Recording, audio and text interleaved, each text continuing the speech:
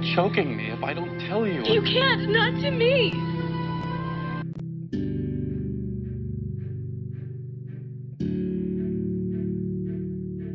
James Percy. My, what a lovely name that is. Do people tell you that absolutely all the time? Certain. Are you the Glen shot? Oh, no, sir. She's so elegant. I'm sure Mr. Percy will be quite taken with her.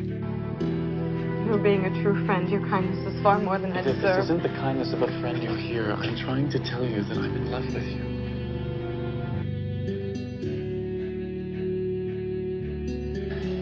I can't.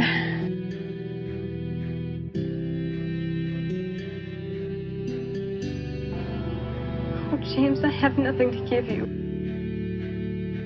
Since we met, something's happened to me. I've lost all sense of what my life was. I have no coherent thoughts. Well, that's not true. I have one coherent thought, the same one over and over, about you. Did you run away? You must understand that it isn't you. Please don't. Okay, so please just listen. When I was young, I felt desperately in love.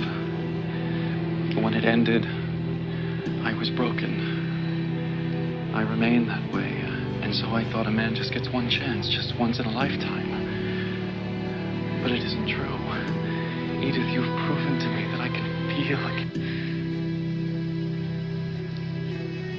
Everything you do, your words, your kindness. But what is it? Something has made you unhappy. It's not my happiness I question.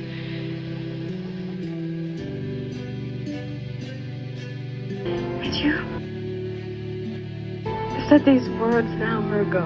I could have told you that I've loved you from the moment that I saw you. You and I are very different, James. Edith, it doesn't matter to me. It matters to me. If you care about James Percy, you'll stay away. Stay away from a world you'll never be a part of.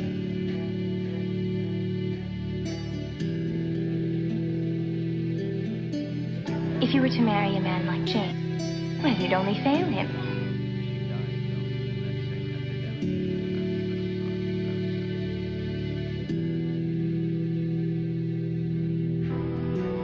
Edith, I have nothing. And after the other night, I feel I said some things I shouldn't No, have said. please. I don't want you to take back what you said to me.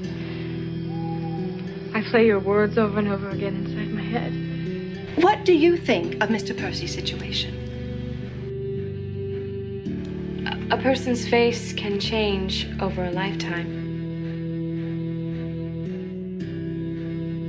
But the heart can stay true forever. It seems that Mr. Percy has a very pure and beautiful heart, one that would be worth winning.